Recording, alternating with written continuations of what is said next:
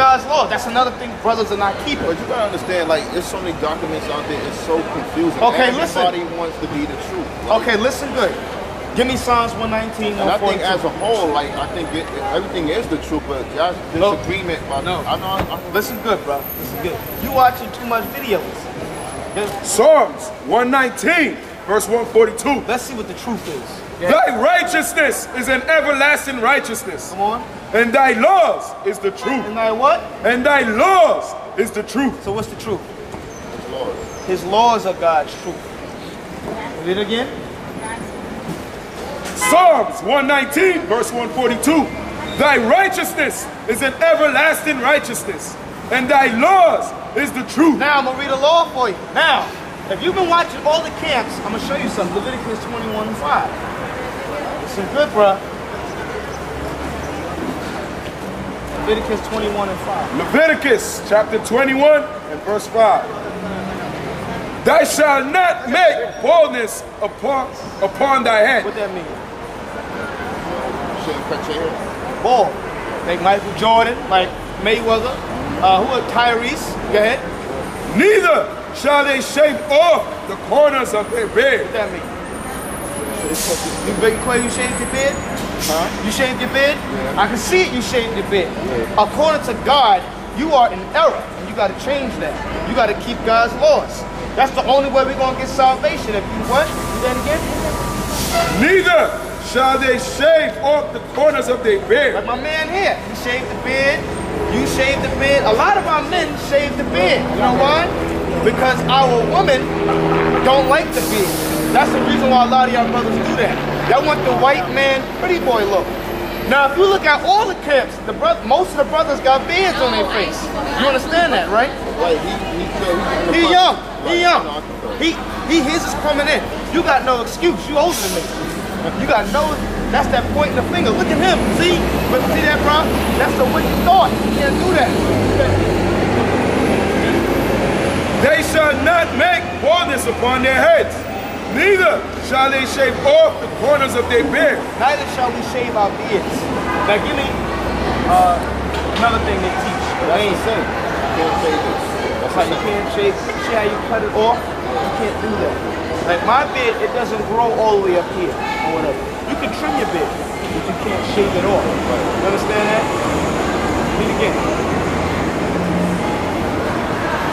They shall not make baldness upon their heads. Neither shall they shave off the corners of their beard, nor make any cutting in their flesh. That's talking about tattoos. Now give me 1 Corinthians 11 and 3. I'm going to show you something. 1 Corinthians 11 and 3. And 4, matter of fact. I'm going to show you basic commandments that brothers on YouTube are breaking. Now we love our brothers on YouTube. We love them. We don't hate them. None of that. You got brothers on YouTube that hate us. Say we hate this camp, we hate that group. That's off. I'm going to show you that. 1 Corinthians chapter 11 and verse 3. Yep. But I would have you know that the head of every man is Christ. The head of every man is Christ. You got camps that don't believe in Christ. You understand? They're trying to say they reject Christ. The Most High gonna kill them because the scripture says, he that believeth not is condemned already. So he's dead done. They have to believe in Christ. If you don't believe, right, you got some brothers that don't believe in Christ, but he's our leader, he's our head. Read. And the head of the woman is the man. And the head of woman is the man. You understand that? The head of the woman is the man. Go ahead. And the head of Christ is God. And Christ's head is God. Keep going. Every man praying or prophesying. What does it mean to prophesy? Teach. Teaching about Christ coming back. If you teaching America going to be destroyed, that's prophecy. But that is in the Bible. America is going to be destroyed. That's in the Bible. Now, if you're teaching, prophesying, go ahead. Having his head covered. What does that mean? If you're teaching, if a man is teaching with his head covered, go ahead. Dishonoreth his head. He going against Christ.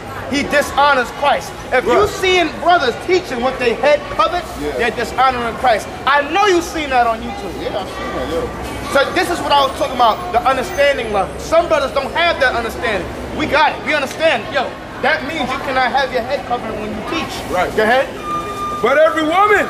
Now, if a woman is teaching, Go ahead. that prayeth or prophesieth with her head uncovered. Now you have women in the church, oh Lord Jesus, teaching with no head covering on. But don't y'all teach women are not supposed to teach? No, women can teach the children. Right. Teaching the older women can teach the younger woman. Right. But women are not supposed to teach men. Period. Right. Now I say this. You see an Israelite sister in the street. The first teacher of man when he's a child. You understand that? Right. Not when he's an old man.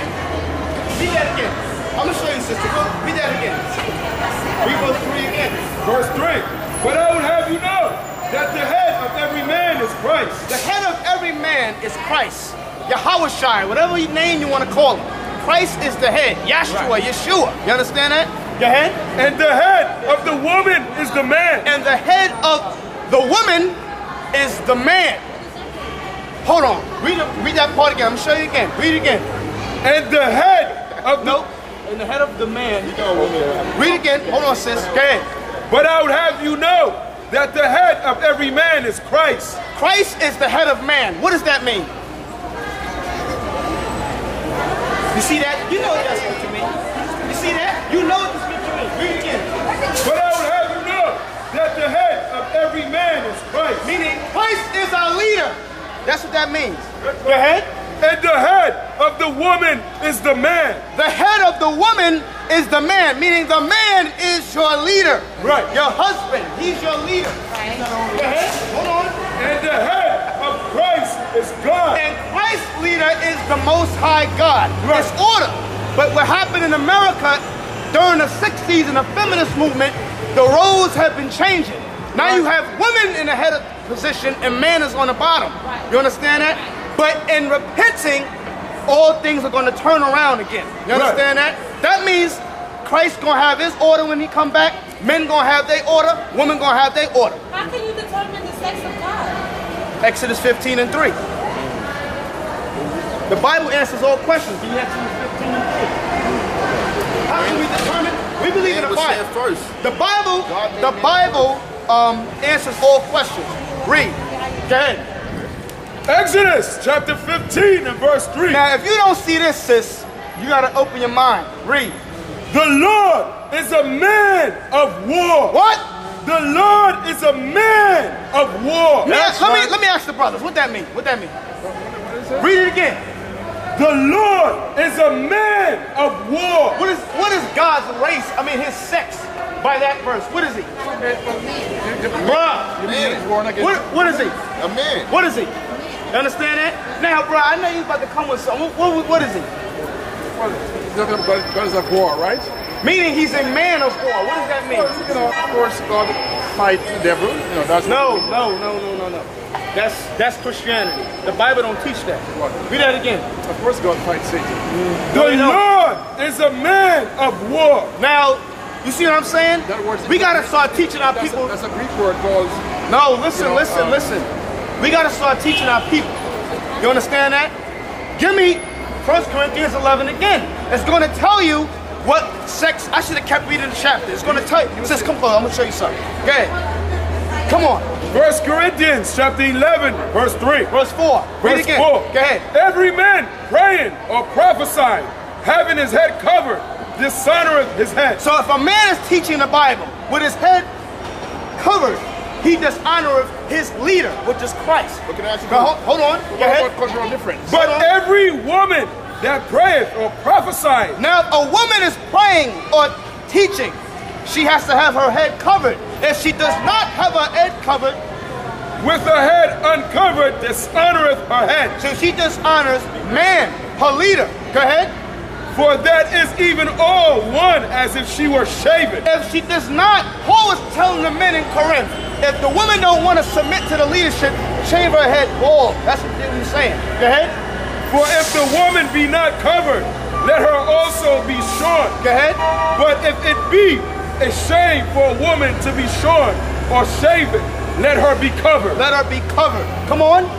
For a man indeed ought not to be covered. Hey, his head. sis, listen good. Listen good. For a man indeed ought not to cover his head. A man is not supposed to cover his head. Why? For as much as he is the image and glory of God. God, man is made in God's image. That's right. No, it ain't. Read on. But the woman, the woman is the glory of the man. Of who? Of the man. Of who? Of the man. The woman is in the glory of man. You understand that? Go ahead.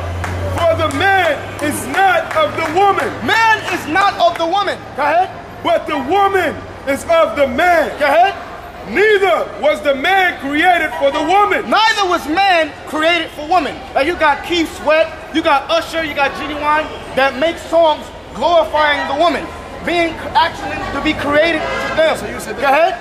But the woman for the man. But woman was created for the men. What are you saying? Woman was created for the men, brother. You said that woman wasn't created by God? Who? You just said the woman wasn't created by God? No, I'm asking. You got a spirit on you, bro. You got spirits on you.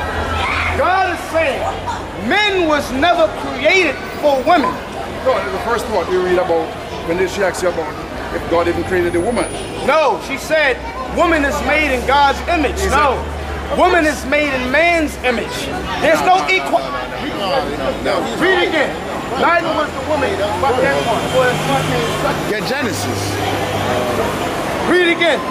It says, For a man indeed ought to cover his head. That's madness. That's Christianity. For as much as he is the image and glory of God. So what does that mean? Man was created in whose image? Isn't the Bible Christianity too? No. Christianity is an interpretation of the Bible. Give me Jeremiah 14:2. Real quick. According to the Bible, blacks, Latinos, Native Americans are the Israelites. Right. They are the real Jews. No, 12 tribes. Jeremiah 14:2. Read on. Read real quick. Jeremiah 14:2. Jeremiah chapter 14 verse 2. Judah mourneth. The tribe of Judah are the American blacks today. Judah. Read. And the gates thereof languish. They are black. What color is Jews? They are black. What color are the Jews? They are black. The Bible says that Jews are black. Christianity teaches the Jews are white. Christianity teaches you that Jesus is a so-called white man. That's not in the Bible. This is not in the Bible. Christ is black according to the Bible. You understand that? Is he a male or female? Brother, what is not a male or female? What? It's a spirit. Psalms says the Lord is my shepherd. We understand that. But listen, read that again. Jeremiah chapter 14 verse 2. Judah mourneth. Christ was a Jew. And the gates thereof languish. They are black unto the ground. But the Bible tells us that the Jews are black, brother. The Bible say the Jews are black. All the tribes in the black. You understand that? Right, they said Jesus had hair of wool. Christ had the hair of wool. So you sisters, y'all gotta understand that man is your head. Hold up. We know that. We're black. No, I said man is your leader. That's what I'm trying to say. We know that. You understand that? All right. Give me 1 Timothy 2:13. Now I want to hear a song for the truth. I'm not reading that, bro. Why not? Wait, Because you know I'm going with bro, read the flyer. You know I'm going with that. The book of 1 Timothy chapter 2 verse 13. For Adam was first formed, then Eve. Adam was created first, then Eve was created. Go ahead. And Adam was not deceived, but the woman being deceived Woman was deceived by the devil. Go ahead. was in the transgression. So Adam was created first. Men, that's why the headship comes through the men first. Because Adam was created first, then Eve was. Give me verse 11. Verse 11. Let the woman learn in silence. When the Bible's being taught, women have to shut down, be quiet. Go ahead. With all subjection. Because a lot of our women today loud. They can speak loud. They louder than the men now. In their face, calling him a nigga. That's true. Calling him he ain't this, he ain't S-H-I-T. That's what a lot of our women say today about the men. That's true. Black men have been emasculated today. They've been raised effeminate. That's why you got a lot of homosexual men out here. Yes. Because, give me Isaiah 3:12, because our women have been raising our kids single parents. No father in the house. Right. That's why you got a lot of Also during slavery, the white man insulted the black man in front of the black woman. That's true. That's the Willie Lynch slave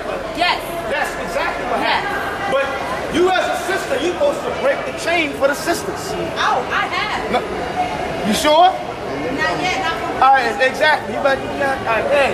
The book of Isaiah, chapter 3, verse 12. As for my people, children are their oppressors. Children are the oppressors. They in the gangs. They in the Bloods and Crips. Come on. And women rule over them. So what is this saying? That our women are ruling our boys. because they were deceived first. Exactly. Because the man is not in the house no more. Okay, I'm gonna give you a law. Give me Deuteronomy 22:5. The man's supposed to be in charge. Come on. I'm with you. Come on. The man's supposed to be in charge. Deuteronomy 22 verse 5. Read. Book of Deuteronomy, chapter 22, verse 5. Listen good. Listen good. The woman shall not wear that which pertaineth unto a man. What that mean?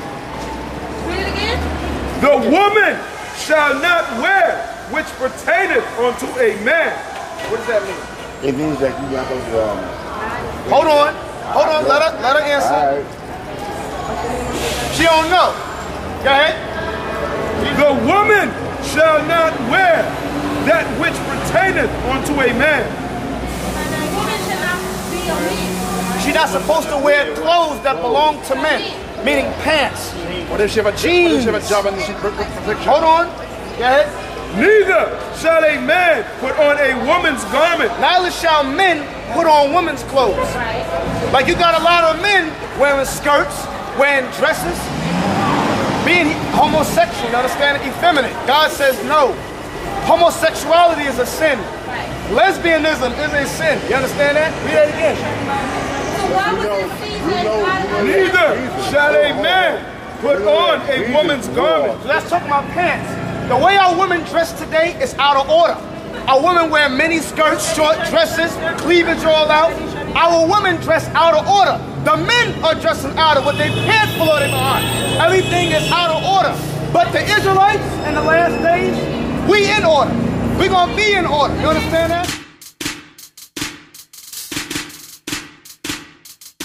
For many years, brothers and sisters have inquired of us about the haters of Israel United in Christ. I explained to Deacon Asaph, who's one of the best rappers in the world, believe it, that we needed a video. So I gave him my concept, the message I wanted to convey to the people. I had many producers on standby. We also have one of the best video production artists named Bezaleel. He's like the Incredible Hulk of all videos. To mold the video around the music that Deacon Asaph will come with and make it happen.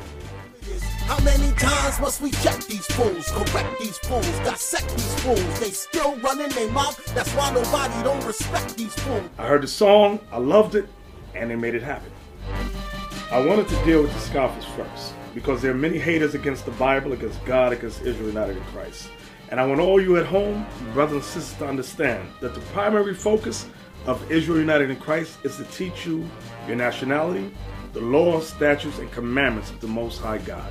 Towards the end of the video, I want all the viewers to understand that we are building a nation of kings and priests according to the scriptures, and we will not be deterred by anyone.